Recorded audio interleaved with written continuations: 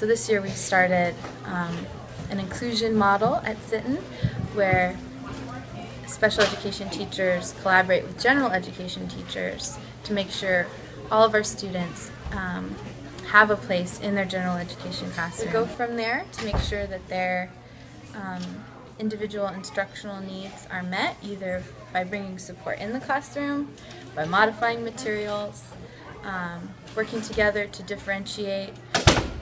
learning targets so that all of the students have things pushing them at their level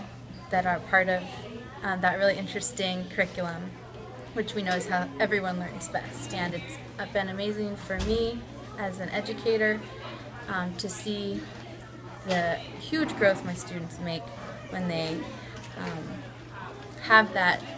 natural learning environment to be in.